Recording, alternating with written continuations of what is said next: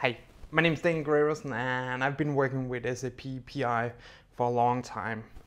One of my projects that I created was a simple archiving solution to make it easy for developers to archive their messages, so they can just put in a module and then this will save the file, make it easy to search it, save a lot of metadata on the file.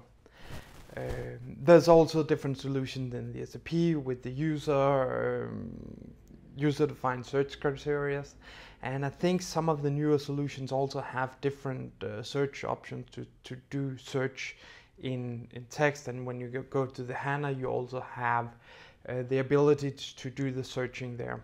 But I was looking through search on Amazon searching, and we went through this one with a friend. It's like, wow, this is really simple to use in a PI context if you want to do full text search for whatever you have in your document. You want to save some stuff. So what I did was I created a module, and we got the module here.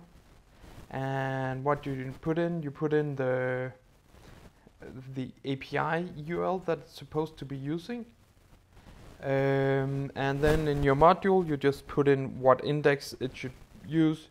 You have to create the index first, and then you just take the message, get the payload of this message, and then you can take the timestamp.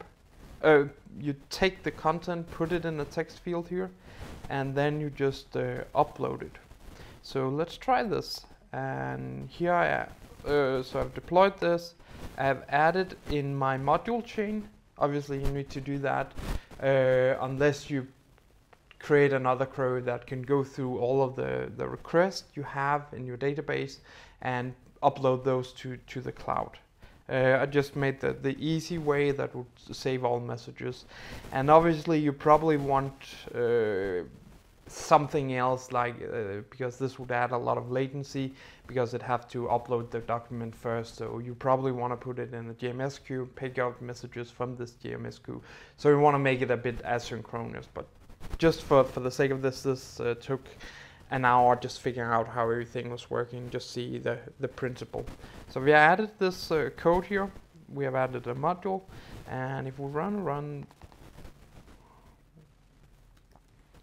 and call here, we're calling an RFC service that's not working, so that's okay. And just 1L, I guess. So if you want to search these,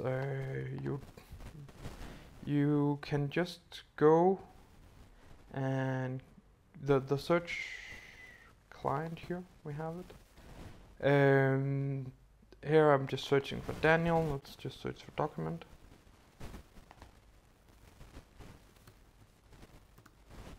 See if that gives any results. No document. We misspelled the document name. Guess that makes a sense. I don't know if the API probably gives you some different abilities to deal with this in a different way. So if we have added 2 entries with Thailand, then we would get these 2 message IDs here. So this makes an easy application if you wanted to search for your content and to upload. And yeah, obviously you just link to the message monitoring, and then you'll be able to see this message. And it's a great way to get into using it. So this is just the Searchify that I've just demoed how you can use in an SAP PI PO context. I hope you enjoyed this, and be sure to subscribe to my channel or my newsletters, or just leave a message here and say how much if this is useful for you or not. Thank you.